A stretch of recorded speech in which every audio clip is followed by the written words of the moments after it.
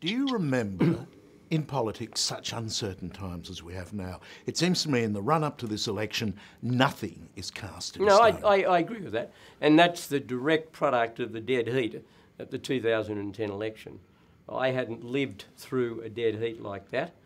There was one when I was about 9 months old in 1940 when the Labor Party and the UAP and the Country Party had an equal number of seats and a couple of independents. But the dead heat in the 2010 election is the major cause of this uncertainty, because the government doesn't have a clear mandate or any clear air, and the opposition doesn't believe that it's been chastised by the electorate and has therefore gone away and rethought everything as opposition. So no one's a winner, no one's a loser. Exactly. And you can understand the psychology of both sides, and to be fair to both of them, you can understand that. The government doesn't have clear air, particularly the Prime Minister, and the opposition thinks, gee, this mob are on the verge of falling over and we'll keep the pressure on. And that's very understandable. And you produce this policy paralysis. But it'll change after the next election. Whoever wins will win clearly, in my opinion. Well, there are European countries where the dead heat prevails. It's become part of the culture. Yeah, but Why that wouldn't has that not happen been here? the culture in this country. And part of it, of course, has been due to the fact that we've maintained single-member constituencies, whereas many European countries, for their lower houses, they have some kind of proportional representation, so you always get closer results. We're a long way out from the election, but Rudd is probably going to move, isn't he? He's looking like it. What does your nose tell you? Oh, yeah, I don't think he's ever given up the idea of coming back, and that's human nature and understandable. I think there's a real possibility they'll bring him back. In the end, leadership is determined by the laws of arithmetic, and even the most popular leaders can be removed if people think they're going to do better under another one. And the laws of arithmetic say that Gillard can't win, but Rudd can. Well, that is the indication of some of the polls, although once he were back in the job, if that was their intention, then he'd be revisited with the policy failures for which he is responsible, like the chaos of border protection and the wasteful expenditure on pink bats and school halls and so forth. I mean, they all happened under his regime, not under Gillard. So there's a chance that the Australian people feel he didn't get a fair go, though, and they might feel sorry for him. There are some people who do feel that the Labor Party, particularly Labor Party supporters, I've met many Labor Party people who just can't work out why their party should have got rid of somebody who won an election. Now, if Rudd seizes leadership and maintains his public popularity in the polls leading to an election, does that put pressure on Tony Abbott, because his popularity is not good? Does that put pressure on his job? Well, there are a lot of suppositions. So nothing's set in stone, as we say. No, hang on. I didn't say that. I don't believe for a moment that the Liberal Party will be led at the next election by anybody other than Tony Abbott. Not Malcolm Turnbull? No, I don't believe so. And I think Malcolm's a great bloke and I like him a lot. But Tony Abbott has given, through his leadership, the Liberal Party a position that they never dreamt they would have 3 or 4 years ago. And his feat in bringing them to a dead heat at the last election was extraordinary. And he's moving into a different phase. He's now accepting that he's got to lead an alternative government and not just an opposition, and I think the public will respond to that now. And he understands it. He's very astute. He knew that there had to be a very negative oppositional phase, and whilst he'll keep being a strong opposition leader, he is now in the phase of presenting himself as an alternative Prime Minister. Just before I talk more about Tony, can we just discuss Malcolm for a moment? Sure. I mean, at least it is most fortunate for the Liberal Party to have someone of his calibre in reserve, isn't it? Yeah, I agree with you. I think I had quite a bit to do with persuading Malcolm to stay in Parliament after he had announced that he was going to leave. Tell me the story. Well, he rang me up the day afterwards and said, John, can I come and see you? And he came to see me and he said, I think I've made the wrong decision. And I said, I think you have too. And if you want my advice, I just announced that I'm going to change my mind. You'll get 48 hours of ridicule, but then after that, everybody will have forgotten it. Now, that is exactly what happened. And people had a go at him, you know what you're doing, etc., etc. But most people are very pleased that he stayed. I'm happy. I think Malcolm's very bright. and I think he's got a huge contribution to make.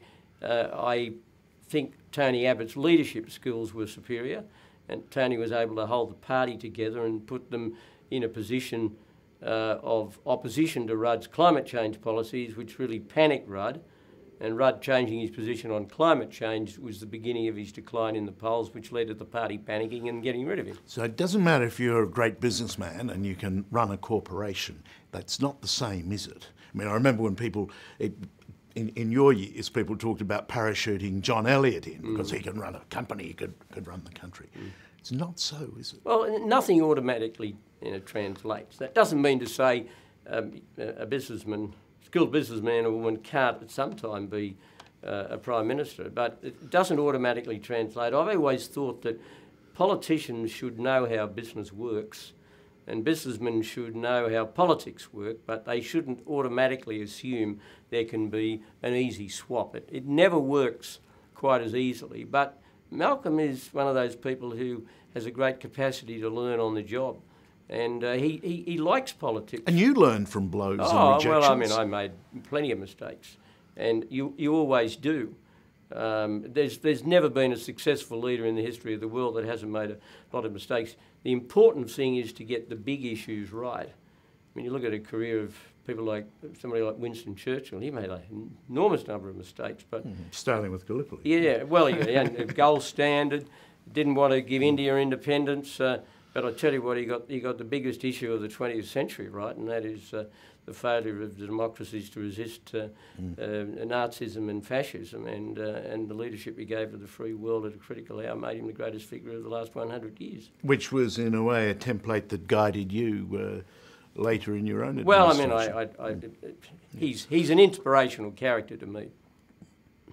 Is Tony Abbott really the love child of Bronwyn Bishop and John Howard? That's his florid rhetoric. He has a close association with both of us, and I'm an undisguised supporter of Tony's. I think he's got enormous ability. There was no better read person in my cabinet than Tony Abbott. He's got a great understanding, and he's a very good listener. Will we come to know him and like him more? He's not sure. popular. Can you understand his unpopularity with women, for instance? No, well, I think that's unjustified and a result of an effective government campaign, and he is reacting to that. But the best way to react to those sorts of things is to put on display the plans you have for the future of the country, and he's beginning to do that. And once that occurs, a lot of those reservations, even if people don't entirely abandon them, they will say, well, that's irrelevant. I like what he intends, if he gets into government, to do. He said strange things. I mean, what did you think when he said that a woman's greatest gift is her virginity? Well, look... It sounds like some kind of 15th century religious fanaticism. Everybody has a different way of expressing You wouldn't have said that. Well, I wouldn't have been interviewed by a magazine into that sort of area, but what he was saying in his own language was a natural parental concern that their children live responsible lives and don't get into situations that they will later regret. Now, there's not a father in Australia who wouldn't feel protective towards his daughters. We would express it differently. We'd all express it in our own way, but as the father of a daughter, I was always protective towards my daughter, and I still am. I mean, that's human nature, and that's what Tony was expressing. And although I'm sure your daughter wouldn't thank you for that of expression, though. But I haven't used that expression. No, I know you wouldn't. But the point I'm making is that was Tony's way of expressing a concern and a sense of protectiveness. And I think there are probably a lot more people out there than you imagine who, while they may not have said that, they understood what he was getting at and would support the sentiment behind it. Let's forget about the popularity, the personal popularity of the leaders. If you look at the two-party preferred polling, Labor is in for a trouncing and the Liberals will win big victory. The question is how big? How many seats do you think? Oh, Tony, I'm not going to get into that, Charles. Why not? It's silly. No, because it will wrongly be seen as counting chickens, the Liberal chickens, before they're hatched. It's important because if that doesn't happen, then you get back to your warning about a hung parliament, and we'll go through the whole thing again in a year's time. You only need a majority of a few seats to be able to govern. I mean, Menzies had a majority of one, but his parliament in 1961 with the majority of one, they were all Liberals, or Liberals and Country Party. I clearly believe on the basis of the current polls that Abbott will win comfortably, but just how many, I'm not going to try that game. Some independents deserve to get back? Well, I don't think either of the independents who support the government deserve to get back, or there's three of them. Well, Andrew Wilkie, I'm not sure where he stands, but I hope both Oakeshott and Windsor lose their seats, because the political predisposition of those two electorates was not to support the current government, but rather to support the opposition, and they didn't take any notice of that, and I'd like to see both of those seats come back to the National Party. Independents do make for interesting political times, don't they? Oh, there's no doubt about that. If you are only interested in the theatre and the drama and the day-to-day tension of politics, you'd have a hung parliament every day. But if you are interested in long-term... You're reading my mind. Policy, and I understand the Canberra Gallery loving the current situation, but when you have a clear result, what happens is the government's got mandate-free here. The opposition says, well, look, we've lost, and we're now going to go and make out why and what will make us more attractive. Let's talk about border security. Now, Sure. Tony Abbott says we'll turn back the boats. Now, it's a catchy slogan, but is that all it is? Can you really turn back the boats? Well, we'll find out when we get a government under Tony Abbott that will try and do that. Well, you were such a government. Did you ever order a boat to be turned around? Oh, yes, we did. In 2001, some boats were towed back to the edge of the territorial waters of Indonesia, and they sailed in and they were taken by the Indonesians. Look, the undeniable fact is we stopped the boats coming in 2001.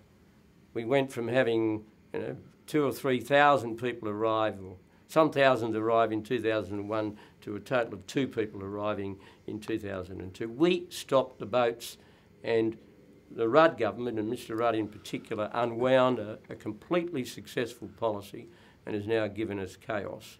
It's a hard thing, as a Prime Minister, to order an Australian naval officer to step onto a boat which is full of human beings, men, women and children who come from greatly distressed places, and you know because you've been to these places, and to tell them we're turning you around and sending Yes, that you is hard. That's hard for a serving officer. Look, The people who order that are back in Canberra. Yeah, aren't I they? accept all that. But that is always the case when governments ask their military personnel to do difficult, dangerous, sometimes life-taking things. I understand that very clearly. Sometimes inhumane things. Yes. I don't think our people ever behaved inhumanely. I'm sure they didn't. I never saw any evidence that they behaved inhumanely. They behaved very carefully and very bravely. But you say it's a hard thing to do that. It's also a hard thing to say to somebody who's been waiting 10 years or something in a refugee camp and who's been told they're a legitimate refugee, but there's no place in Australia for you because that place has been taken by somebody who jumped the queue. Well, the Labor Party's pretty much come round to your Pacific solution again, haven't they? So why isn't it working now? Well, because once you let the genie out of the bottle, to use that old expression, it's extremely hard to put it back, particularly when all of the things that kept it in the bottle in the first place have not been embraced by the current government. They haven't embraced temporary protection visas. So it'll be harder for Tony too.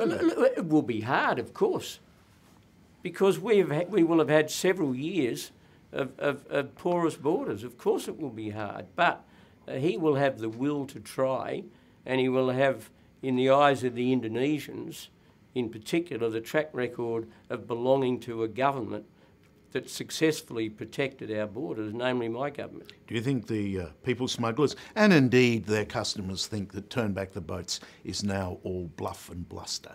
No, I don't think they are. I don't think they do. I don't accept that. No, I don't. Of course, the marvellous thing to do would be to sort out the situations in these most unfortunate countries so people didn't feel they had to leave. Well, of course, but that is like saying the answer to the health bill is to make sure that people never embrace bad habits like Right, or smoking or over drinking, to starvation, or that everyone overeating, gets fed. Yeah, exactly. Okay. Yeah. So these people will always be with us. Climate change might even make it worse. Look, I think there will always be a refugee problem around the world, and every country has got to play a part, but we rate very well in the size of our humanitarian refugee program. And the critical thing, Charles, is maintain public support for orthodox immigration and a humanitarian refugee program. And the way to do that is to assure the Australian people that a government is serious about making sure that the people who do come to this country make a contribution to Australia, and they're also chosen according to a proper criteria of refugee entitlement. Now, we used to have that, and when we had it a few years ago, public support for immigration rose very significantly. Now we don't have it, and public support for immigration is declining, and that's a bad thing. Can we talk about the vindictiveness in Parliament? Because you were always a gentleman in political debate. Is it because things have been so close and there are no clear winner and no clear loser, as you were saying earlier? I think that is a significant part of it. There is a level of day-to-day tension and a feeling that what is here today mightn't be here tomorrow about Australian politics that I never experienced before. I entered Parliament when Gough Whitlam was Prime Minister. Now, okay, we attacked him and we criticised his government and everything, and he had a lot of problems in his last year, but he still had a clear majority. And until the drama of the dismissal, there was never a feeling that the government was going to fall tomorrow. And then you had the Fraser government, the Hawke government, Keating government, and then my government. At no stage did people feel that everything was going to change tomorrow, but we've really lived under the shadow of government fragility since the 2010 election. I think that's added to the intensity of the political debate. And does the temper and the ferocity in Parliament and the attacks on the female Prime Minister, even albeit political attacks, has it fed a disrespect for the office outside when a radio announcer can start talking about putting a Prime Minister in a chaff bag and dumping them at sea?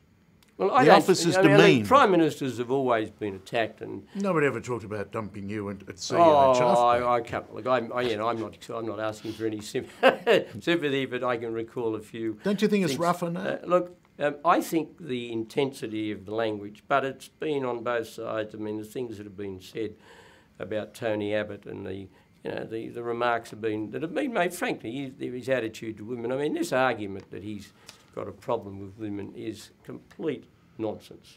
A lot of women polled seem to think that he has a problem. Well, if you keep saying something like that from one side of politics, some people will believe it. What does Jeanette think? Well, if you want to get Jeanette's opinion, you ask her. I'm too scared. No, that's right. No, I respect my wife too much to ever presume to answer on her behalf. Is Bob Hawke right, though, when he said that the best thing that the Labor Party has going for it is, it's a bit of a backhander to the Prime Minister, the best thing the Labor Party has going for it is Tony Abbott? No, I think Bob, I often agree with Bob, and I don't mind Bob's company at all, but on this issue he's completely wrong. I mean, he said before the last 2010 election that Tony Abbott had no hope. And he almost pulled off something nobody has pulled off since the Great Depression, when the Scullin government became the only government in Australian history to be booted out after one term. And of course you said of Tony that the greatest thing you can do as a leader of the opposition is to get a Prime Minister's scalp. Well, he got Kevin Rudd's scalp. I mean, it has to be understood that the real story... It's a pretty visceral business, isn't it? Yeah, the real story of the last 3 years is that if anybody other than Tony Abbott had been leading the Liberal Party, Kevin Rudd would have remained leader of the Labor Party and would have won the last election, in my opinion, with a comfortable majority. That, in my opinion, is why Abbott's position is so strong. Tony Abbott wouldn't want Kevin Rudd back.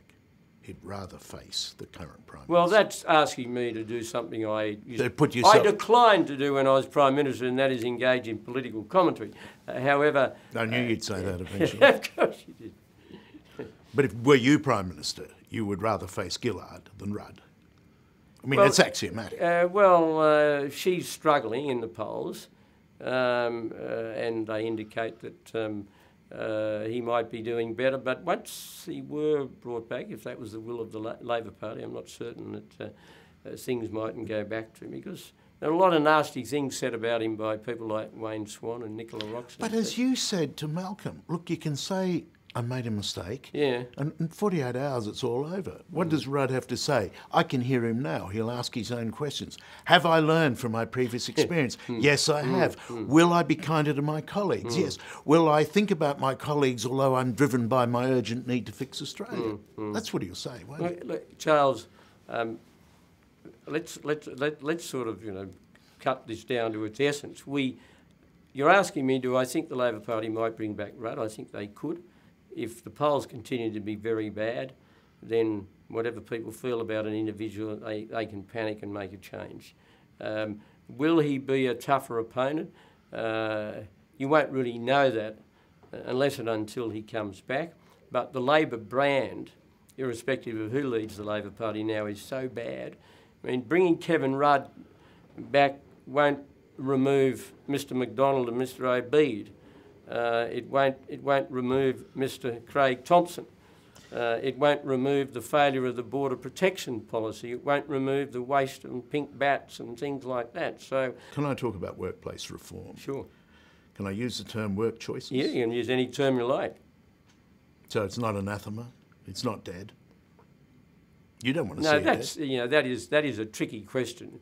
Look, work choices, as I have acknowledged, had one political error, and that was the removal of the no disadvantage test and its replacement by a less rigid, nonetheless quite good test. Now, that was a mistake. We acknowledge that. We actually changed it before we lost office. But all the other things we did in industrial relations, I would continue to defend. But that's the past. What Tony Abbott decides to do is a matter for him. But speaking for myself, I'm very proud of what we did in the area of industrial relations, very proud. It's pretty obvious to anyone who looks into it that we do need workplace reform. But to use that old phrase, the mob don't like it, do they? The mob liked it quite a lot until it played a role in our defeat in 2007, but it wasn't the major reason we lost in 2007. We lost in 2007 because of the its time factor. In the modern world, the shelf life of a government is not much beyond 10 years unless the opposition is absolutely hopeless. A shifting demographic, a change in the workplace that has taken place is the fact that an awful lot of people who were once employees are now private contractors. So a lot of people who are still working class people are actually small business people, a bit like your dad. Well, I recognise this a long time ago, that the entrepreneurial aspirational spirit of people who often had labour backgrounds, as you say, it was there. And you need an industrial relations system that accommodates. Do you think Labor appreciates that shift? No, I don't think the Labor Party does appreciate it, because the Labor Party now is more heavily, more extensively run rather by people who've been trade union officials than they were even in Bob Hawke's time. He may have been the president of the ACTU, but a lot of people around him weren't as wedded to the union way of doing things as the present government seems to me to be, far more wedded at a time when there are fewer people who belong to unions. But how we respond to that is, of course, a matter for the current opposition. I'm happy to talk about what we did and defend it, because I'm very proud of what we did in that area. The changes suggest that there needs to be more of a scramble between the two parties, not a party for big business and not a party for trade unions and blue-collar workers, but a selection and a chase for the middle ground, right? Well, the party that I led for 16 years was not a party for big business. It was sensitive to big corporations. But if there were a wellspring of the Liberal Party that I know best, it's the small business wellspring. The idea that you start with nothing. It's where you came from. Yeah, of course it's where I came from, and I believed in it. And you are always better in public life when you are promoting things that you feel and believe in. So while unfair dismissal laws might strike a chord at one level to those people who think maybe I could be unfairly dismissed, to a small business that's struggling along is by no means rich, those kind of punitive fines could destroy them, couldn't it? Oh yes, there's a big difference. If you're running a little business and got 4 or 5 people in it, and one of them is being extremely difficult and disruptive, then you have to be able to let that person go, and you shouldn't have to pay a penalty of $40,000 or $50,000 go away money in order to bring that about. I mean, anybody who's had any understanding of how to run a small business will know that. But on the other hand, if it's a very large corporation, you can manage and absorb and accommodate those things a lot more readily. That's why you need more flexibility in areas like this. Can I talk about our place in the world? We owe our present prosperity to China, and historically we owe our national security to the United States of America. These are 2 rivals. Where does that leave us? Well, it leaves us with the overriding goal of never feeling that we have to make a choice between the 2 of them. The idea is now promoted that such is the rivalry that we've got to make a choice. That would be foolish in the extreme. Didn't Julia Gillard make a choice when she stationed American troops on Australian soil? No, I think that was. I agreed with that. I agreed with Gillard's position on stationing the Americans. You didn't do it, though. Well, we did a lot of other things to demonstrate our commitment to the American alliance. I don't think we could be accused of being laggardly on that. But the point I make is that America and China are, for different reasons, very important to our future, critical. America is our closest ally. We have common values. And if there ever were a knockdown, drag-out fight between China and the United States, I've no doubt that we'd support the United States. But our aim should always be... point. Our aim should always be to stop that happening. And what chances are of that happening? I beg your pardon? What chances? No, I think the chances of it happening are quite remote. I mean, China at the moment has got too many internal problems to be the aggressor that many people believe she could become. She's got demography, ageing population, and one-child policy, and the other problem is the rumblings of democratic discontent. The current generation, which is the first enriched in many cases, will put up with an educated middle class won't take it, will they? No, the next generation take prosperity for granted. That's the point, John, is that there are so many elephants in the Sino-Australian sitting room. There's the fact that this is actually a communist totalitarian dictatorship.